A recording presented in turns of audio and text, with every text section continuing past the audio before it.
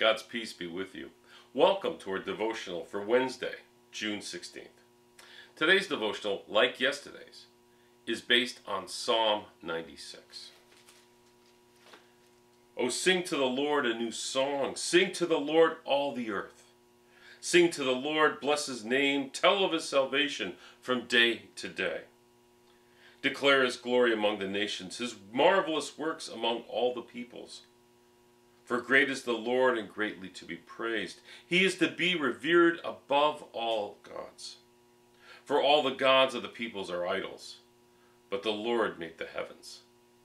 Honor and majesty are before him. Strength and beauty are in his sanctuary. Ascribe to the Lord, O families of the peoples. Ascribe to the Lord glory and strength. Ascribe to the Lord the glory due his name. Bring an offering and come into his courts. Worship the Lord in holy splendor. Tremble before him, all the earth. Say among the nations, the Lord is king. The world is firmly established. It shall never be moved. He will judge the peoples with equity. Let the heavens be glad and let the earth rejoice. Let the sea roar and all that fills it. Let the field exult and everything in it.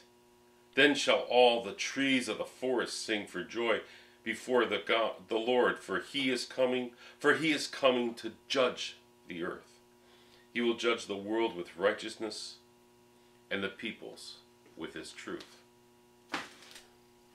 So today's devotional from Daily Feast was written by C. Gray Norsworthy.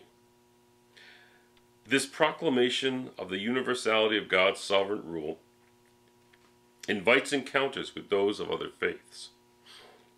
Ecumenical and interfaith dialogues continue to be a growing need in our world. As the global community becomes a reality through technology and other means, how Christians relate to those of other faiths will be an ongoing issue. And we are left with this to ponder.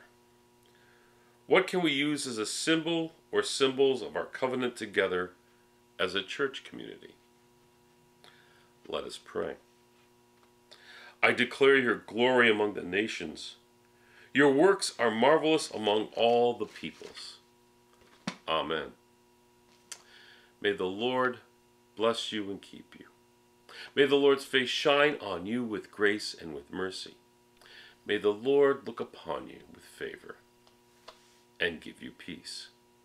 Amen.